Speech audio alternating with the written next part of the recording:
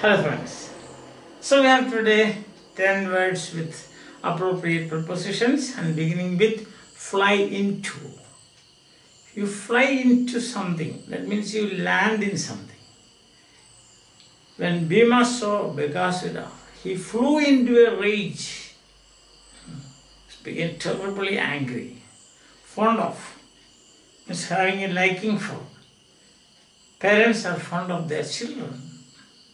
We are fond of pet animals, fond of. Teachers are fond of studious students like that. And then forgetful of. Don't be forgetful of your duties to the nation. Don't be forgetful of your duties to your parents. Don't be forgetful of your duties to your elders. So you have got any number of sentences like that. Free from. He is free from prejudices. Free from means simple as that, no? He does not have that thing, prejudices. He is free from envy. Another person is free from jealousy. Another person is free from quarrelsome attitudes. So he means he does not have that. Furnished with. The lab is furnished with all equipments. The lab is furnished with. My bedroom is furnished with all amenities. It's a self-contained bedroom. Or you can say our hospital is furnished with all kinds of modern gadgets. Like that you can say. To get at something. That means, as you can see here what I have done, the policemen are trying to get at the facts of the case. Get it. Trying to find out. Trying to reach. That's the thing. The policemen, they are trying to get at the facts of the case.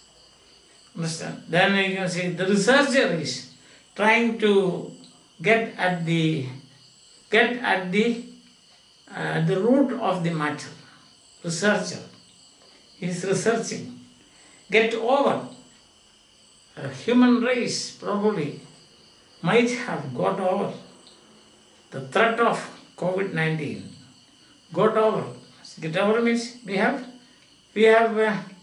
come out of it. Come out of something.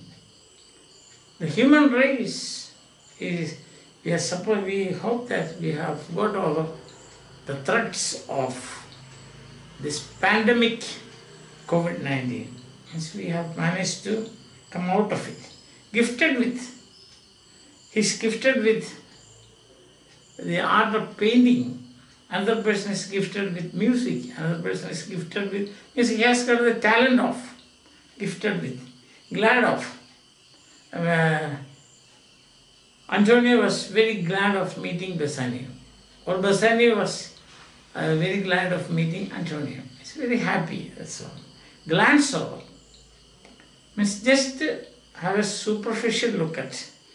The CEO was so busy, so he could only glance over our projects. Glance over.